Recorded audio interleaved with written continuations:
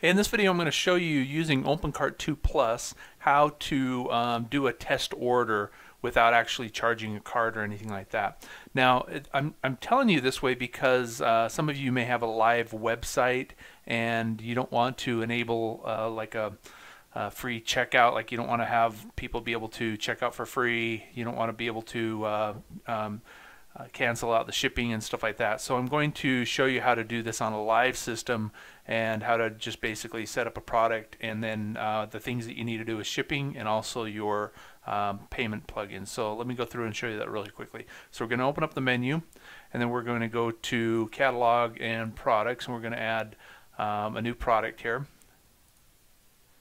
and I'm just going to call this test, and I'm just going to fill in all the required fields. So this is also required, I believe.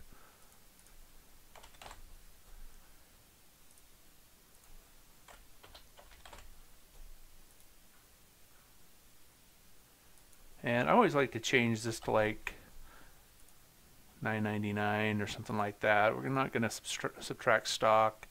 Require shipping. Yes, we want to test the shipping, but we don't want to be charged for it. You can put test here if you have enabled SEO URLs in the settings.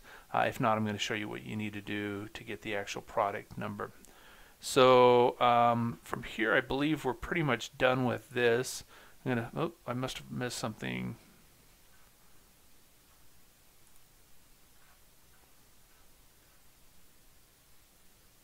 Oh, this one's already been taken, so we're not even going to worry about it. Okay, so now we have a test product, and it's right here. And if I hover over it, you can see down in the bottom left corner it shows the URL. You can see this one says product on the very end. It says product ID. I can't move my cursor over there; it disappears. But on the very end, it says product ID equals 50. And so the product ID is 50. So that's the one we're going to use. Now let's go in and set up our payment option. So we're going to go to our plugins and our extensions. That's what they call it in Opencart.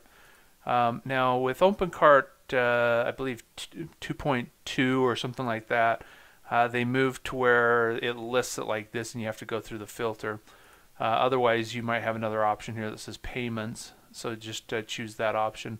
Now I'm just going to go in and enable free checkout, and it's already enabled in this particular sample cart, and it basically puts it in at pending, enabled, and 1. Now free checkout means it's only going to be enabled if the product itself is free.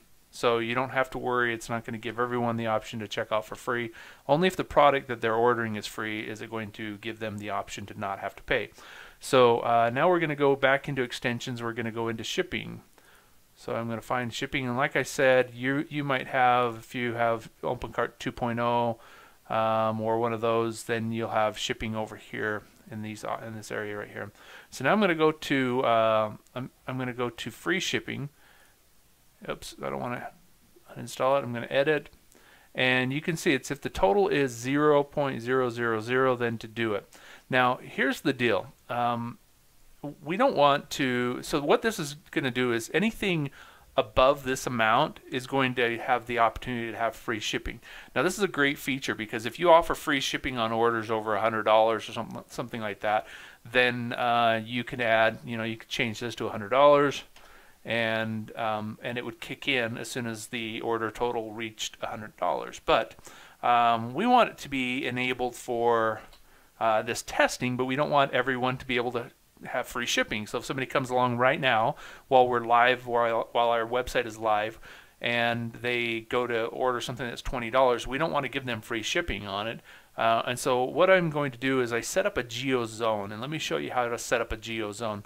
So I set up this geo zone, and the geo zone is called testing, and the free shipping is only available for that geo zone. So let me show you how you do that. So we're going to go into systems and localization, and then we go to geo zones.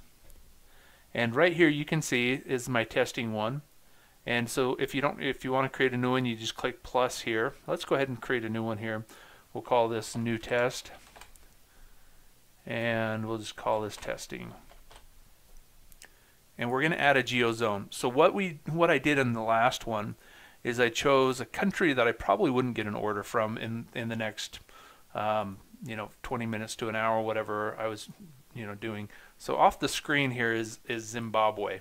So I chose Zimbabwe because it was you could scroll right to it. It's just at the bottom of the list. It's a country I'm probably not going to get an order from, maybe ever, but definitely not in the next hour. And then I just chose the first state or whatever Zimbabwe has. I don't know if they're considered states or regions or whatever they are. So I just chose this because it was at the bottom of the list. It's easy to just scroll right to it, and then this one was the top. And so then I just save it. And so then what I did is, now we go back over, open this back up again if it'll do it. It doesn't want to do it for me. Something's going, oh, there it goes. It's just run a little slow. We're going to go back to extensions and extensions again and shipping. And now let's go to free shipping again, and what we're going to do is we'll enable it for the new test right here. So that way it's only going to give free shipping to me if I choose that my country is Zimbabwe. So now as I go to check out, and I'll go here in this sample cart here, and I'll show you how to pull up the product now. So if you don't have the SEO URLs enabled and you still want to be able to test the product, then what you can do is you can click on a product, and up in the URL, let me move this down a little bit here for you. So now you can see this URL that I just went to any product, and you can see the URL has on the very end of it product ID equals 43. Well, we know our product ID for the test is 50, so I just changed that, and here's our free product. So I'm going to add this to the cart.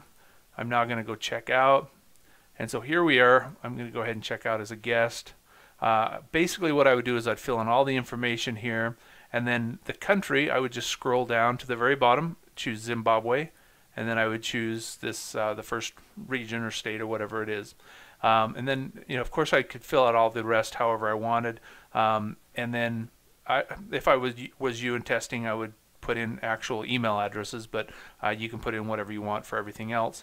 And then just continue through, and you'll see that it'll give you free shipping, and it's only given it to you because you've chosen that particular geo zone. And so then it'll also give you free checkout, and everything should be free, so it shouldn't ask for any credit card information, and it should just move you right to the success page. And so you'll get to see the full process without actually putting in a credit card and then going in and voiding that afterwards or anything like that. So that's how you do a free checkout test.